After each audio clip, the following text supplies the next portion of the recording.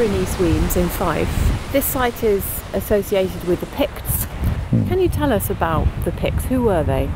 The Picts formed one of many kingdoms in early medieval Scotland. Principally, they were a late Iron Age people which coalesced into quite a centralised kingdom from the late Roman period up until about the 10th century. The main power base was up in Fortror, up in the northeast Aberdeenshire area, and where we are on the southern coast here on the Forth, this was the very southern boundary of that kingdom, and it stretched all the way up to the north, past Aberdeen, up into Orkney and possibly into Shetland. So would they have been farmers? Were they warriors? Were they seafarers?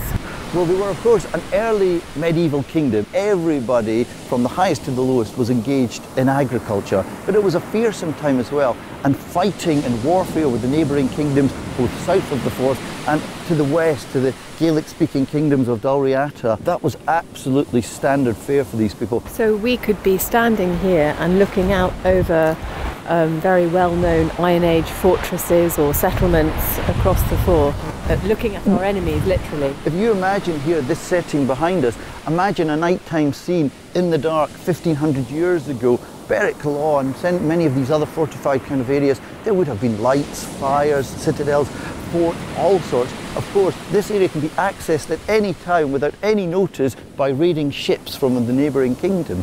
Now I can really understand why you'd find a carving, as there is one, of a boat in one of the caves. One of possibly then a really early carving of a boat in Scotland. Very much so. The surprise would almost be if you didn't find a carving of a boat here. Stylistically, it's typical of the Northwest European tradition of boat building that time. If you imagine a Viking longship, that's pretty much the kind of thing we're talking about. That's what's portrayed there, and that was the absolute stock in trade maritime craft that was being used in this area in the Pictish period. Have there been any archaeological excavations at this site? There have been about 3 programmes of excavation here. Although they were very small, they really focused our attention on what this site would have looked like 1500 years ago. And of course, we're standing now on a deeply eroded beach on a shingle and made up rock surface and so on. But 1500 years ago, this would have been field. In fact, it would have extended probably 200 metres, possibly considerably more out to sea. And in fact, in front of some of the caves, at quite some depth under the modern day surface, we've actually found ard marks, plough marks, showing that the ground in this area immediately out where the caves was cultivated.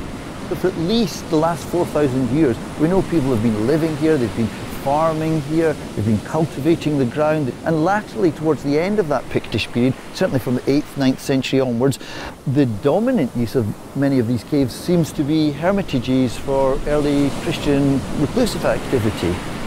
Douglas, thank you very much. That was fascinating.